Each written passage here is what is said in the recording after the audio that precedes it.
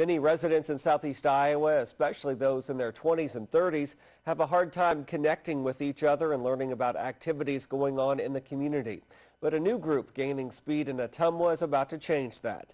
The Young Professionals Organization exists in many other towns and officially formed in Ottumwa about a month ago. The group gathers working people ages 21 to 39 to network with each other and to connect with other resources in the community. From there, the organization gets involved with improvement projects, volunteer events, and social gatherings. I think this group, we have to make sure that we start small and have our small successes.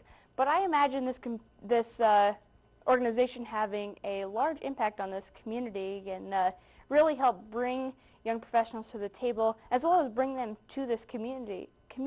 And it's amazing what a small group can start out as that can have a large impact. The group will be holding its second Network at Night event tomorrow at 5:30 at Appanoose Rapids Brewing Company in Ottumwa. We've put more information on the group on heartlandconnection.com.